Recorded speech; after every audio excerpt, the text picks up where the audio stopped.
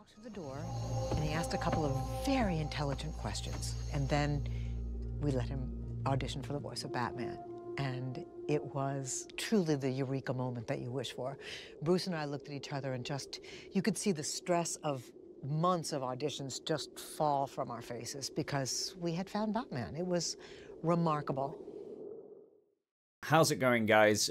Today's video, second video, if you will, I was actually going to release a separate video today, an additional one on the Batman 2, but I'm not going to release that till tomorrow for obvious reasons. And the second video that I found myself making is obviously something I don't want to make. Is something I didn't expect to make, and I'm sure you've all heard by now that Kevin Conroy, the Batman, we have learned today that he passed away yesterday on Thursday at the age of 66 after a short battle with cancer. Now, honestly, it's kind of weird making one of these videos because you never really expect stuff like this to happen. And this reminds me of what I'm going to play at the end of this video. I've had a subscriber reach out to me through Instagram, and they have shared with me a video that Kevin Conroy sent them, a part of Cameo, and it really touched me. I feel like you guys are really going to be left off with a meaningful, profound memory of Kevin Conroy. Not that you didn't already have that, because he is just amazing, and we'll get to that in a second. But truly, stick around to the end of this video. I actually implore you, because the video that I'm going to let roll just embodies, personifies, whatever word you want to use, the kind-hearted man he was. And I'm sure many of you have actually met him at cons before, or maybe you've received a cameo yourself. But enough about that for a second. Just please stick around to the end of the video, because it is just you'll see for yourself. So I feel like it goes without saying. I feel like, you know, a lot of people are going to say this, but Kevin Conroy is the Batman. He is quite simply the Batman. Like many of you, I'm 28 years old. I have to think for a second then. And, you know, one of the first animated shows I ever watched, along with other shows, you know, like Teenage Mutant Ninja Turtles back then, Spider-Man animated series, but of course was Batman the Animated Series. And Kevin Conroy brought Batman to life along with that show in a way that I think solidified that character in a way that's just truly unparalleled by any other person who's played Batman. And I know that's almost like a tropey thing to say at this point about Kevin Conroy, but it is just true. We've had other Batmans out there, Batmen, if you will, you know, name who you will, but nobody has played Batman in over 60 different productions, you know, all of these episodes of the animated series, you know, Mask of the Phantasm, other projects, other movies in the DC animated universe, video games. That's another thing as well. After watching Batman the Animated Series as a child, and then growing up and gaming with how things progressed there, and that's when the Arkham series came out, you experienced it in another way. It's just an actor who is every step along the way personified that role, and to the point of where I feel like if you read a comic book or anything like that with Batman's voice in it, it is Kevin Conroy that you hear in your head. And I don't think that will ever change. It's a similar thing to Mark Hamill's Joker. If I read The Man Who Laughs off my shelf there, I would hear Mark Hamill's Joker over that of Heath Ledger's or anyone else. It's just certain, I mean, that may be different for different people, but you know that certain actors have made profound impacts with their portrayal when they are more or less the quintessential casting, in this case, the voice acting of that very character. And I think the reason why Batman the Animated Series, and obviously that is arguably the most popular, had such appeal is because not only could you play it for kids, you know, like myself when I was younger, and I'm sure, I mean, I will be playing to them one day, but also it appeals to an adult audience like myself now.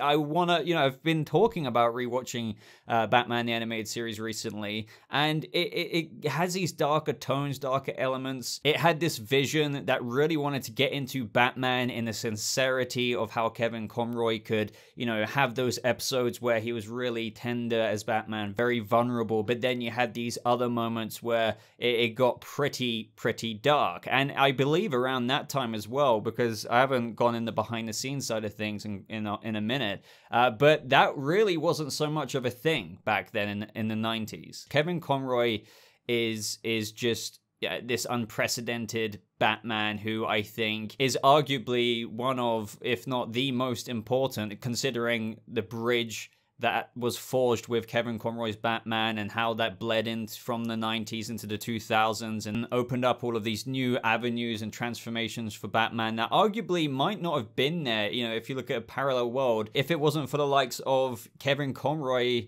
and his performance as the Caped Crusader. Now, I want to read out quite a chunk of this press release because I think it's quite important to see the summary of how much Kevin Conroy has actually accomplished. Also, we have some comments from other actors like Mark Hamill. So it goes as follows. Actor Kevin Conroy, the most beloved voice of Batman in the animated history of the character, died Thursday at age 66 after a short battle with cancer. A noted stage, film, and television performer, Conroy rose to unparalleled voice acting fame as a title character of the landmark Batman, the animated series 1992 to 1996. He would establish never-to-be-broken records as the quintessential voice of Batman, bringing the superhero to animated life in nearly 60 different productions, including 15 films, highlighted by the acclaimed Batman Mask of the Phantasm, 15 animated series spanning nearly 400 episodes and more than 100 hours of television, as well as 24 video games. Conroy was also featured as a live-action Bruce Wayne in the Arrowverse's 2019 to 2020 Crisis on Infinite Earths crossover event. In recent years, Conroy was a notable fixture on the con circuit, greeting fans with the same warmth, respect, and enthusiasm they reserve for him. Kevin was perfection, recalled Mark Hamill, who redefined the Joker playing opposite Conroy's Batman. He was one of my favorite people on the planet, and I loved him like a brother. He truly cared for the people around him. His decency shone through everything he did. Every time I saw him or spoke with him, my spirits were elevated. Born on November 30th, 1955 in Westbury, New York, and raised in Westport, Conroy began establishing himself in the acting community while under the tutelage of John Houseman at the Juilliard School, where he studied alongside the likes of Christopher Reeve, Francis Conroy, and his roommate, Robin Williams. Conroy began his career following his love of the theater, keeping him on stage in both New York and the Old Globe Theater in San Diego. The actor received rave reviews for his starring performances in A Midsummer Night's Dream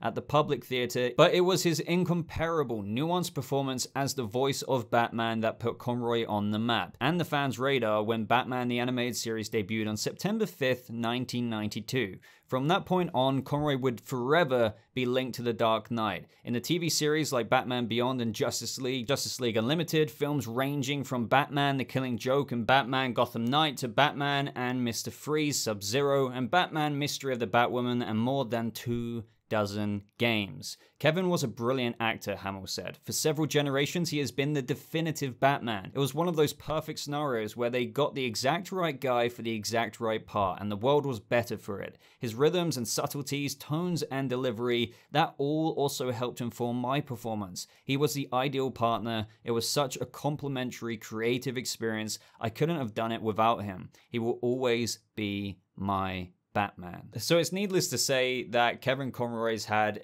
an incomparable impact on a lot of our lives on this channel because, you know, despite me trying to cover a variety of content here, it's needless to say at the same time that we've got quite a core Batman audience here. So I'm sure, just like me, many, if not all of you, have some experience and love for Kevin Conroy's portrayal as the Dark Knight, the Caped Crusader, and he's just going to be severely missed. And I'm going to rewatch the animated series, relive nostalgia, but relive his talent, relive his Batman, a Batman that I feel like had every color on the color palette that you'd want in the story, that not every project out there gets the opportunity to explore, but thematically, the animated series and Kevin Conroy's performance in many different episodes, you know, or movies, you know, one of the most popular being, of course, Mask of the Phantasm.